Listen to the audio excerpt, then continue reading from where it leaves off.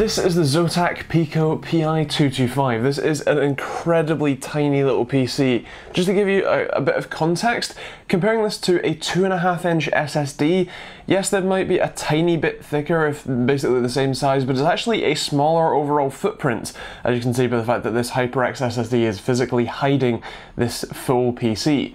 Now this PC has 32 gigs of eMMC flash, it also has 4 gigabytes of RAM, and it uses an Intel, I think it's N3350 dual core. It's a 1.1 GHz CPU. It's completely passively cooled, as the overall just sort of heatsink is the case or chassis itself, as you can see by the nice aluminium fins here. And otherwise, in terms of connectivity, you have 2 USB Type-C ports, one of which you're going to be using with the included dongle, because of course dongle life, baby. But this one, the dongle has 2 USB 3.0 ports and 1 HDMI ports, and also on the back you do have a micro USB ports for power. This is a 5V 3 amp power input, so you can't just plug this into a PC, you do have to use a wall wart. On the other side you do have a power button and a power LED, and the opposite side to that is a micro SD card slot. So with that out of the way, what is the use for this kind of thing? Well, the idea is that this is good for digital signage, also office work and stuff like that, even home media center kind of use.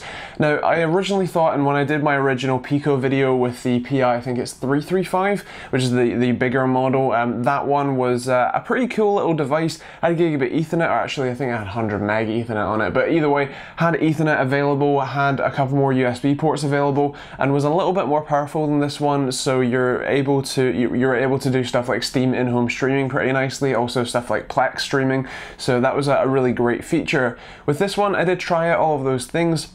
And for me, this one is just a little bit on the slow side. I think in terms of trying to stream 1080p content, that just even on YouTube or on Plex directly, that just didn't really work out all that well. I think Plex was a little bit of a better experience once you let it get started and you just kind of left it, but there was a lot of buffering, a lot of stuttering, and generally just not a very nice overall playing experience. And when I was trying to do general web browsing use with it, it was a lot more stuttery, very slow, even though it's right next to the Wi-Fi connection.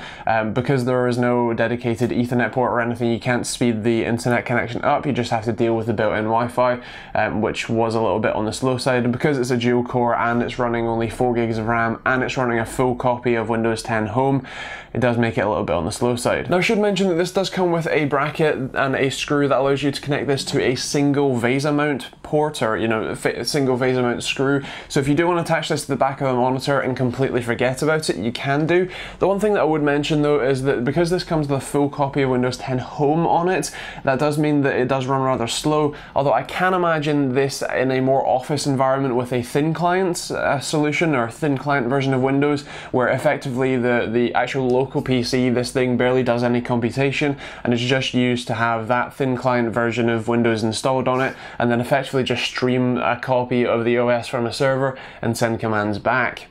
In that sort of scenario, I think this could be really interesting and could definitely sort of declutter desks quite a lot, so perhaps it might be worth some offices taking a look at these. So with that said, what is the kind of personal use case for this? Well, I'm not entirely sure that this specific model really has that much of a personal use case, especially considering that it was a little bit on the slow side for general web browsing use, for general like media center kind of use, and I don't think that it could handle stuff like Steam in-home streaming.